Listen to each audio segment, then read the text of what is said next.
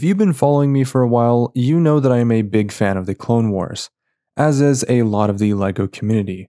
While I do feel like we often get excited about new Star Wars releases, we don't appreciate how we got here nearly enough.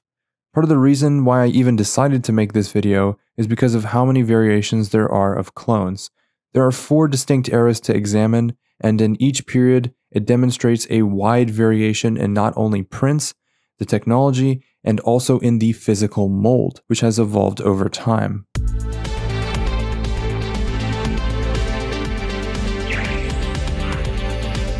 fate of the galaxy is in your hands with a new LEGO Clone Turbo Tech.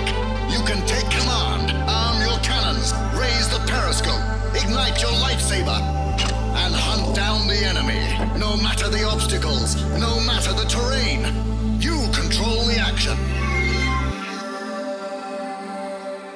With a new LEGO Star Wars collection, each set sold separately. The inception of Clone Troopers wouldn't be until April of 2002, with the release of 7163 Republic Gunship, and then later re-released in January of 2003 with 4482 ATTE. The printing on these troopers were fairly basic, featuring torso printing on the front and back in order to represent their depiction in Star Wars Episode II, Attack of the Clones. In this era, their visors weren't fully printed on and instead featured an exposed slot where the minifigure head can be seen. These clones didn't have any head printing at the time, so the logic was that they would sport a blank head to match the seam of their visors. A very odd design choice, because in the same era, Jango Fett in Jango Fett Slave 1 would feature the same exposed visor, but in a rendition similar to the clone's open visor in the Mandalorian style, with the jetpack combined into the assembly. This oversight wouldn't be the only noteworthy mistake, but the fact that the animated Clone Wars TV show from 2004 featured several colored clones like Fordo and Alpha Squad. We wouldn't be completely done with the open face visors, as the next iteration of the Phase 2 Clone Troopers would also feature these same open-faced visors. These clones shared a similar body template to the original Phase 1 Troopers.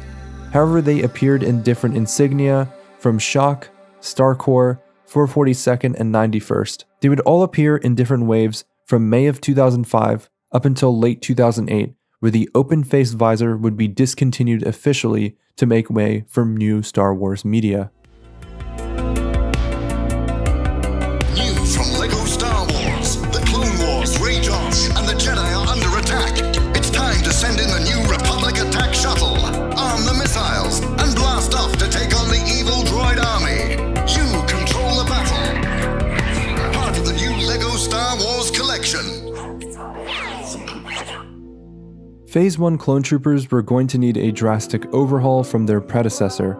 It wouldn't be until August of 2008 that Lucasfilms would release the hit Star Wars property, Star Wars The Clone Wars. These days, we tend to underestimate the importance of this film and its spin-off media. The entirety of the LEGO Star Wars lineup was dedicated to the Clone Wars as its sole focus. In whole, this was due to the Clone Wars being the only active piece of Star Wars media at the time. Leading up to the launch of the 2008 Clone Wars, we would receive a pre-launch of sets in January of that same year, none of which featured clones in the new animated style.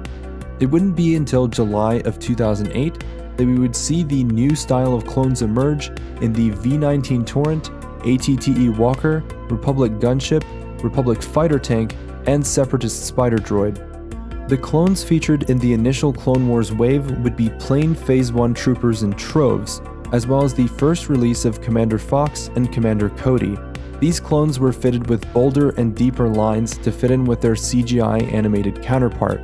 This would also be the first time that we would see clone troopers retrofitted with visor holes to attach accessories. A major concern at the time for fans, however, was the nougat flesh tones for clone troopers, which should have really been a more tan appearance. The details on the faces would be a bit much. Nonetheless, they were the first generation of clones to actually have face prints. At the time, the only unique face print was Captain Rex which featured a 5 o'clock shadow. The portfolio of Clone Trooper customizations would expand even further with the parts packs included in playsets. These parts packs would include a newly molded rangefinder, flashlight, and antenna, as well as the release of the first plastic pauldron and camas. In short, these are accessories appearing on Clone Troopers who held different ranks of authority. They were also pretty crucial to dressing the minifigures correctly, even if the colors weren't the most accurate, being limited to light bluish gray and black. Captain Rex would also debut in the Comic-Con exclusive set in July of 2008. However, he would later reappear in the launch of the 2009 wave of Clone Wars sets. In January of 2009, we would continue to see the same animated Phase 1 Clone Troopers in a multitude of sets. The Clone Walker Battle Pack, Corporate Alliance Tank, Venator, as well as the coveted AT-OT and Dropship. Noteworthy developments would include a new variant of Phase 1 Clone Trooper gunners and a new element that would be a white-colored jetpack. With the proven success of the Clone Wars, we would see more unique Clone Troopers appearing in the ARC-170 Starfighter, Emperor Palpatine Shuttle, and an odd Anniversary Edition Swamp Speeder, which included a classic Phase 2 Clone Trooper from 2006. The ARC-170 and Palpatine Shuttle would include clone pilots from before and after Order 66, both sporting a newly designed clone pilot helmet with an open-faced visor as well as new face prints. 2010 would be yet another major release of Clone Wars sets, featuring a new Clone Trooper Battle Pack, the Republic Frigate, and the Battle for Geonosis. The Clone Trooper Battle Pack preserved the animated look. However, we would see the inclusion of Bomb Squad Troopers, Horn Company, and a specially molded ARF trooper named Razor. Apart from the ARF, this would be the first ever Clone Troopers to feature leg printing. Previous generations of Clone Troopers did not feature any sort of detail on the lower body. Going with this development, Wolf and his Wolfpack squad mate would appear with special detailing on their legs with a base coat of the coveted sand blue. 2012 would be a pretty minor year for the inclusion of clones. Most of the sets from this year focused on the original trilogy, which was understandable because it seemed like the Star Wars portfolio was fatigued by too many Clone Wars releases. A third year of Clone Wars battle packs would reappear with the Elite Clone Trooper Battle Pack and the Geonosian Cannon. The cannon would feature a Phase 1 appearance of Commander Gree, which also appears to have leg printing. Of the main commanders featured throughout the Clone Wars, Gree and Wolf would be the only to be equipped with leg printing. The Elite Clone Trooper Battle Pack included Arc Hammer, however his name was omitted from the box art and simply titled Clone Arc Trooper. A reappearance of the ARF Trooper would also be included with the Rancor Battalion insignia. Oddly, the ARC Trooper wouldn't receive any unique head and was instead reverted back to the default black head that appeared in the early waves from the first generation of clones. 2008 to 2012 were my favorite years of Clone Wars sets, and apart from the fact that I grew up on these sets, it was the same years that we would see major developments in helmet molds, accessories, and the printing would have major advancements. A lot of people aren't really fans of the thick lines and excess details, but I really love the design of these clones. News from LEGO Star Wars. The Clone Wars have begun, and the Jedi need help. Ship and build the AT-TE, load the missiles and the clones, and head into battle against Jango Fett and the Droid Army. With the AT-TE, victory is in your hands. News from LEGO Star Wars. 8 sets sold separately. 2013 would mark the release of Season 5 of the Clone Wars, making way for the last full run of Clone Wars sets. The design language of clones would change yet again, as the need for Phase 2 troopers were growing at the conclusion of Season 5. LEGO would adopt yet another helmet mold upon releasing the Z95 Headhunter, Bark Speeder, Umbaran MHC, and AT-RT. 501st Clone Troopers and Captain Rex would be updated with new armor prints, cloth pauldrons, and camas as well. The use of hard cama and pauldron accessories were discontinued. Phase 2 Shock Troopers, 332nd, 212th, Wolfpack, and Phase 1 Clone Infantry would receive sharp refreshes throughout the span of 2013 to 2014. The inclusion of new pilots, lieutenants, sergeants, and captains would be the most interesting of these Phase 1 refreshes. Newly molded airborne helmets would debut in the 212th and Geonosis battle packs. It can be hard to differentiate the design language of Phase 1 from Phase 2 troopers because it seems like LEGO had different source material in mind for both continuations. Phase 1 troopers were molded closely after the episodic franchise with more skeuomorphic perspectives in mind. The shadowing and cell shading would be the most telling on the chest plate, while the helmets preserved a subtle shine towards the center of the visor. Phase 2 troopers, on the other hand, appear to mimic a more precise and geometric lossless detail that's more akin to the computer animations from CW. New LEGO Star Wars Rogue One sets. The Empire is taking over the galaxy. You can build the Rebel U-Wing fighter to stop them. Load the troops and soar into battle. Great shot! Look out for Krennic's Imperial shuttle. Thunder Red Kid! You can build and test these vehicles inside the LEGO Force Builder app. Ask your parents first. New LEGO Star Wars Rogue One sets, each sold separately. The well for Star Wars content would run dry after the abrupt end to the Clone Wars TV show, and there would be a hiatus in product development of new clone troopers.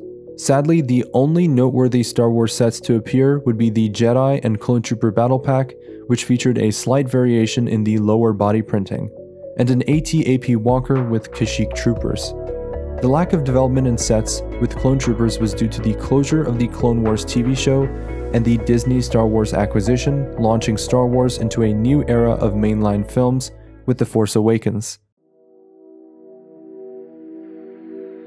2020 would be a renaissance for Clone Wars content, both in Star Wars media and in LEGO product development. Clone Wars would unexpectedly receive a 6th and final season, while LEGO would prepare for the overhaul of the design of the Clone Troopers once more. The 2020 redesign has been the most contentiously debated topic amongst fans of LEGO Star Wars. LEGO ditching their already perfected skeuomorphic and angular design language developed in 2015 in favor of flat design aesthetics would prove controversial to many. Nonetheless, the launch of the 501st Battle Pack in August of 2020 would prove to be a major feat in getting in tune once more with their fans. Post-2020, we would receive numerous launches leading up to the present day with the inclusion of 212th, 187th, 501st Specialists, Shock, and 332nd Troopers. Phase 1 Troopers would receive the same treatment in the one and only Clone Wars Blister Pack, which featured a yellow captain and plain-colored troopers following flat design. The most controversial design overhaul was the inclusion of visor holes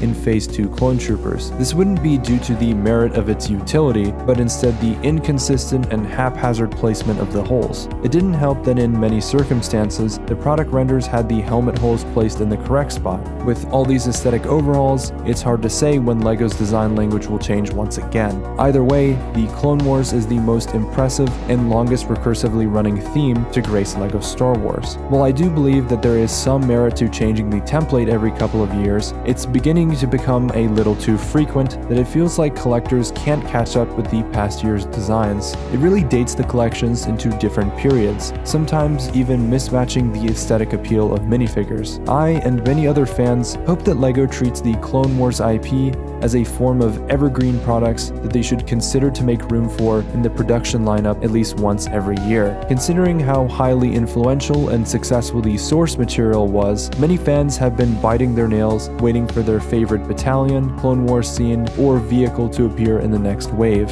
It's time for LEGO to start giving fans more of what they're passionate about rather than succumbing to the massive amount of filler and strategically backwards releases that have been plaguing the theme in recent years.